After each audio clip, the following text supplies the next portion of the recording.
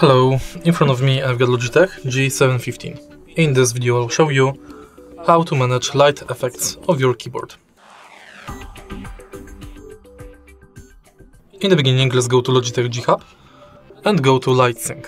Right here you can manage animations, cycle and speed of animations. Next, you can create freestyle. Thanks to freestyle feature, you can manually select LED light for each segment of the keyboard. In the end, you can select preset and also color of the preset.